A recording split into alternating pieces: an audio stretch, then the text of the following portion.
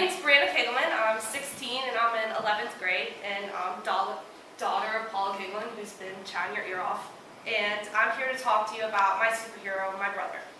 When I was in 9th grade, it was our first day of high school, and it was our first English class from middle school into high school. So it was a really big deal. And it was time to write our first high school essay. The topic was, who is your superhero? And everyone around me started shouting things like Justin Bieber, I mean, if only they could see him now, and other actors and actresses, and then some kids shouting presidents and trying to sound smart. But the absolute first person that popped in my head was my brother, David.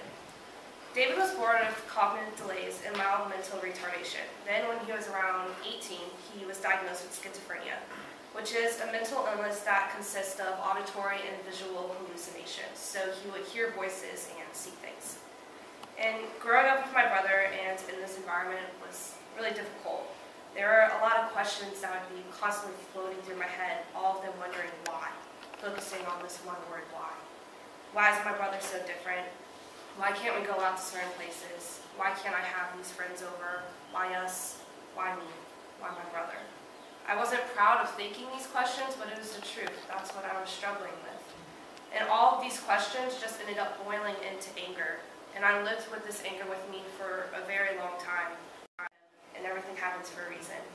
Now I'd like to end with just a little excerpt from my original paper I wrote in 9th grade.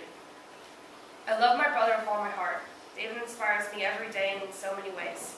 I now understand what family really means and what it means to stick together through all the hard times, and that you can survive through mental illness, and there's a brighter future on the other side. Thank you.